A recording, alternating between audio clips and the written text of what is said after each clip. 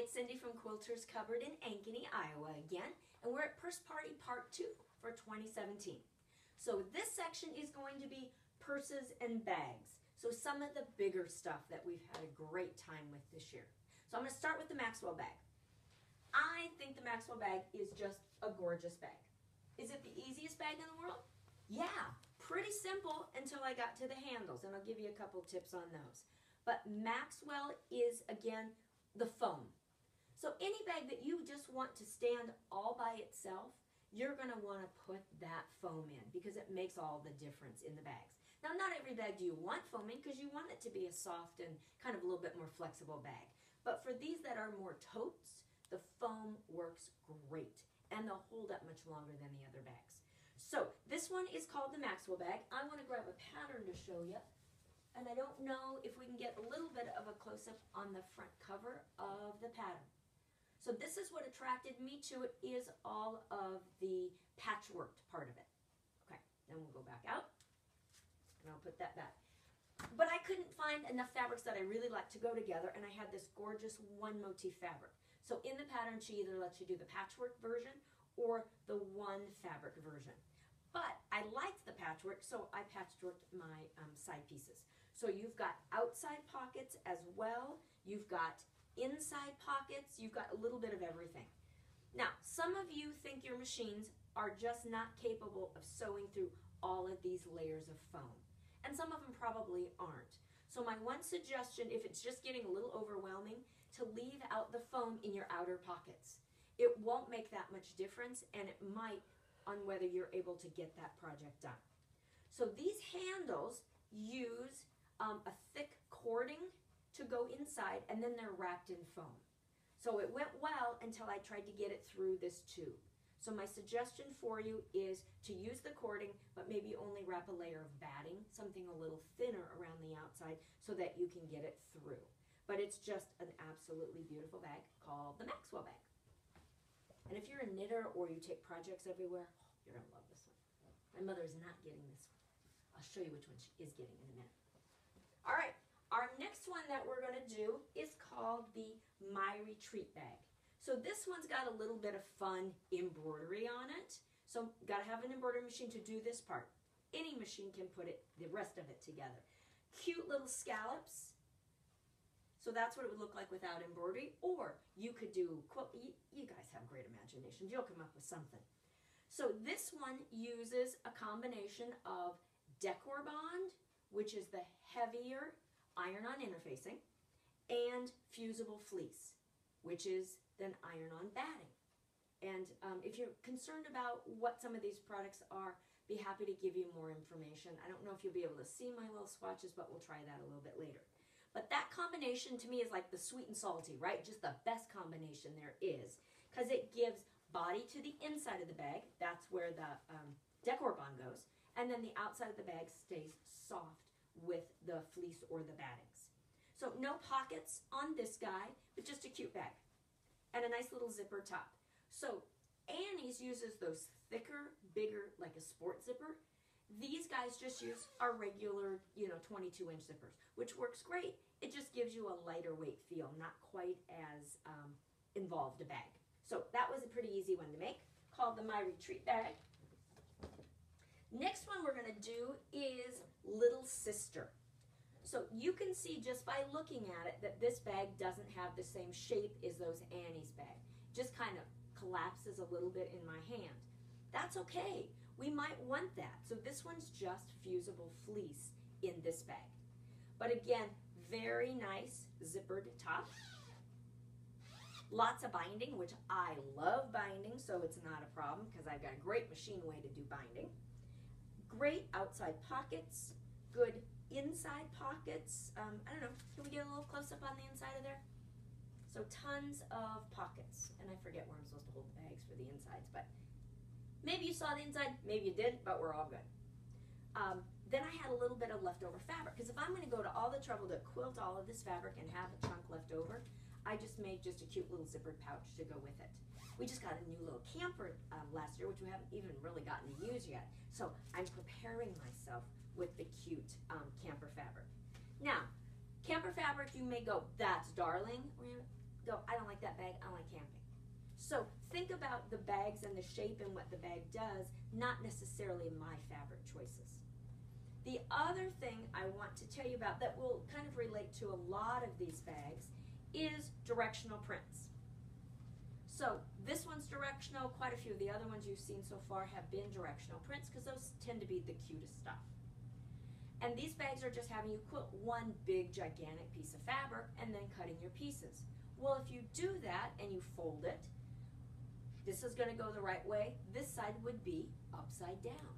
So as you're cutting it, allow a 1/2 inch to whatever size they told you to cut it.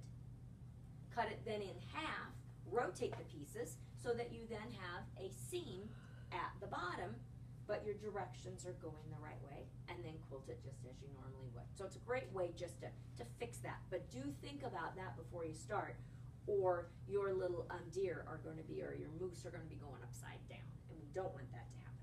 So this is just a great bag, very easy to make.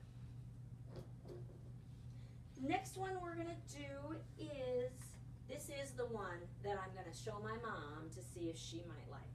And it is called the Bon Voyage bag. It is beautifully made bag, and guess what? It's by Annie's, and that's probably why it's so beautifully made. And that's the pattern that we're looking for.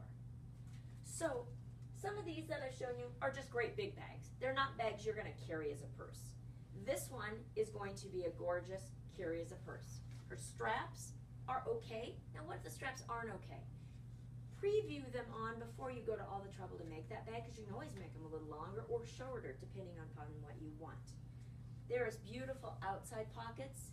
Now Annie's does a very nice technique that a lot of people try and, well, they copy because it's so well done. And we've seen it already in, I think, 2 bags I've shown you. But it's this placket that the zipper goes in. So you're not trying to sew a zipper and the binding and the foam all at the very top of the bag. She actually makes her zipper a little bit longer and has this nice large placket, which is the same size as the bottom, so that that bag stays, so it holds a lot. Now, if you go, oh, what she got on the bottom of that bag? Annie's technique also, which we have been using on lots of things, is to sew, instead of having to put purse feet on, which are really still a lovely option and look very sharp, is you sew buttons on the bottom. Can you get a little close up, or maybe you can see it just fine? But these are just buttons that I've sewn on with my sewing machine, because why would I do them by hand if I didn't have to? And they make the perfect base for when your bag is sitting on the ground, it doesn't get dirty. So it's a wonderful way to do. This one also has something else that I absolutely love, is an inside loose zippered compartment too. So not necessarily just a pocket, but an extra, kind of an extra fancy one, plus extra bags in there, or zippers in there. If you happen to watch this video fairly quickly, we do still have a couple kits left for this guy as well. All right, next one we're gonna do is checkered tote bag. Checkered tote bag, here we go. I like to talk, I like to show you good stuff, but I'm not, I don't have my marks on the floor. So I'm getting hand motions from my daughter to scoot around.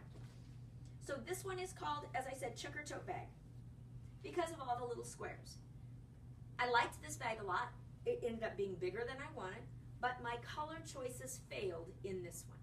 So this is where you just assume everything we do is going to turn out perfectly, but it doesn't. Now my sewing is lovely on it, but I didn't like how the whole thing ended up. It's supposed to be 4 different fabrics, and it starts with strips, and you just piece your strips together, and then cut them into strips and then sew them back together. The assembly, very easy. But there's black and white. These quadrants are the same. These quadrants are the same. And same on the other side, you've got 4 new sets. So I loved the black and white. That went very, very nicely. In my mind, this band and the bottom was going to show more. It was wider. So I really wanted a pop of color to offset my black and white. But because this band ended up so small, I didn't get the color pop.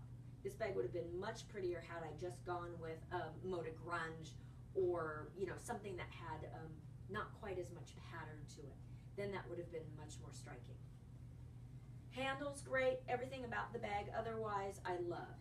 No closure, magnetic snap would have been a breeze to put in. But it's that same combination of decor bond, and this one actually uses just batting, which I didn't think was strong enough. I would have used a fusible fleece.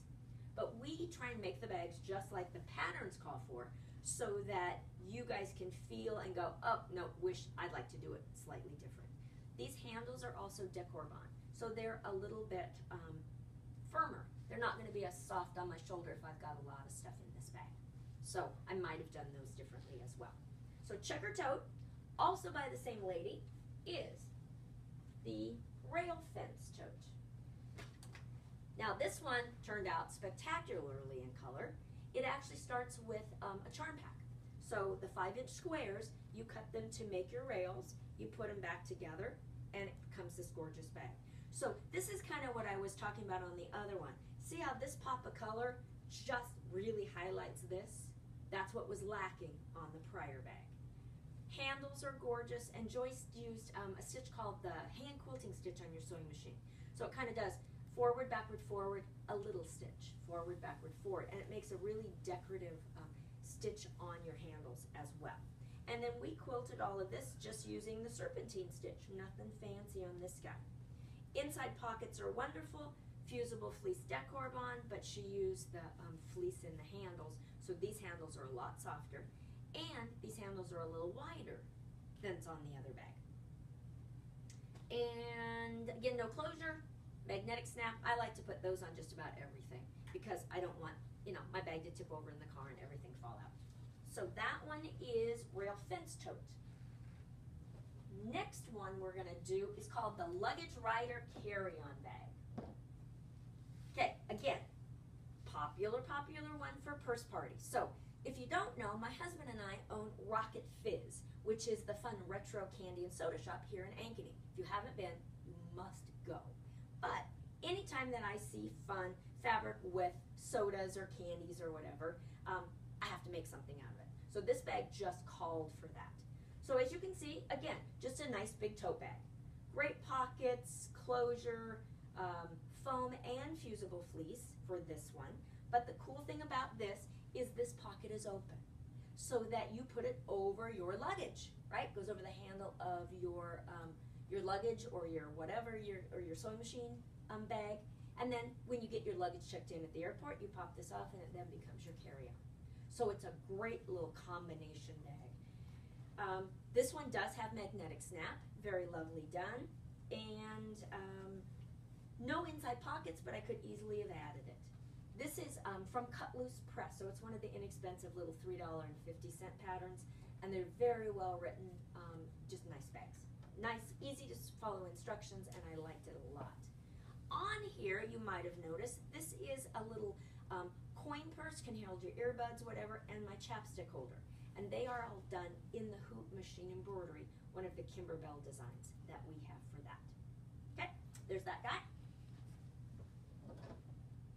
Next one while I'm over here has been kind of fun. It's a brand new one called the Dina bag. Now, this bag has got a cool shape, no bottom, so it's not going to hold quite as much, but I think it's darling. And Joyce Ann picked great fabric. Magnetic snap here, here, and here to really hold your things in there, and a nice handling. I think that worked out just beautifully. So this one is a brand new one we have called the Dina bag. Finally in stock. We're thrilled it's finally here. Next one is the Tahoe tote. So again, a purse size bag, not a great big thing. The color choices are great, so a perfect way to showcase a large print as well. Now, a lot of bags will tell you to cut your handles 22-inch. Only reason they do that is you get 2 out of the width of your fabric. So always think about, how are you going to use this bag? Over my arm, this is just a fine length. Over my shoulder, not long enough. So you can easily adjust. Maybe you just get 1/8 of a yard additional fabric, and who knows, you may even have had enough to start with. But I think this is quite a lovely one. And then there's very nice pockets on the inside as well. So, Tahoe tote was that one. All right, our next one in this category, oh, we got to show you this one too. Remember the white one and then the fun batik one. Well, this is like a baby sister to those, called the Sophie Jane bag. And this uses the little 2.5-inch squares, the candies from Moda, to make this one. I'm only showing you this one, and there's one of our cute new Lulu Lane groups, because it also makes a great Easter bag, or a little Easter purse for kids. So I wanted to show you that one, or a Mayday basket, or whatever. Ours is obviously Halloween, but it's just it goes together really fast. And our next one is going to be the BF bag, or the Best Friends bag. This is one that Jen made. Again, just a nice size bag. Does strips. And again, got a couple kits left if you're watching it fairly soon. I love the way the handles go all the way around, so it really supports things. And the point of this one is the fabric, there's enough to make 2. So you keep one and you give one to your best friend. So that has been a really nice bag from Marlis Designs. We like her stuff a lot. And the fun orange, just great fabrics. I do believe, nope, we got a couple left in this category. Barbados is a new one for this year. Love it. Have to make one of these for myself. Now, handle to me is too long, so I could have shortened it. I do want it for a crossbody bag, but I'm not tall enough for quite that length. So I could have tied a knot in the top, which we all have done many times, or I would have just shortened or put a slide on there, so I could have done adjustable straps. But great hardware. Nice little pocket here for cell phone. So when you go on the roller coaster, as I always say, your phone won't fall out. Good inside pockets, just a lot going on in this bag. This is a great travel bag, as well as just a smaller purse to take, shop hops and whatever you're gonna do. And a couple really nice pockets on the back for whatever stuff. And that one is a pink sand beach, whose patterns we like a lot too. So that's Barbados. And then I think the last one for this category is going to be the Crazy Patch Tote. This is one I designed for an upcoming class with our Baby Lock sewing machines. So the point of this one is well, the Crazy Patch part is fun, so you're just gonna patch that together. Now, I don't think you guys can see, but each of my Crazy Patch seams has a different decorative stitch. So with several of our Baby Locks, our Crescendo, our Unity, Destiny, they come with what's called a sensor pin. So it will allow me to tell it, hey, I'm gonna start here, I start to sew, I use my sensor pin, I touch here, my machine automatically adjusts the stitch so it can condense it or elongate it just a little bit so that that repeat will finish perfectly at the point I've asked it to do. So that's just one of the fabulous things on our Baby Lock machines, but that's what I designed this one for. And then people said, oh, do you have a pattern for it? So I actually put it together as a pattern. So you're not gonna be able to see, but there's little piping in the sides that I show you how to do in the pattern. A piping foot is really your best friend. And then the other cool thing on this one is, and you can do this on just about any bag, cut your lining an inch taller than what your bag is. So if this was 12, I cut my lining 13. And I just bring my lining up over the top a little bit, use my stitch in the ditch foot, stitch in there, and it looks like I've put a decorative edge or a little binding around the top. I haven't. It's just my lining cut a little bit taller. So this bag is very fun, and again, it's just one of mine, so I think it's a $5 pattern. This also has a single strap handle, which sometimes is nice instead of those doubles all the time. And it's just a good size bag. Great showcase for maybe a machine embroidered block that you've done, a focal, maybe a panel, lots of potential for this bag. All right, I think that's gonna wrap up part 2. Did I get all my fun ones around me? I think I did. All right, so that's all for part 2 of Purse Party 2017. We'll see you back in just a minute. Thanks.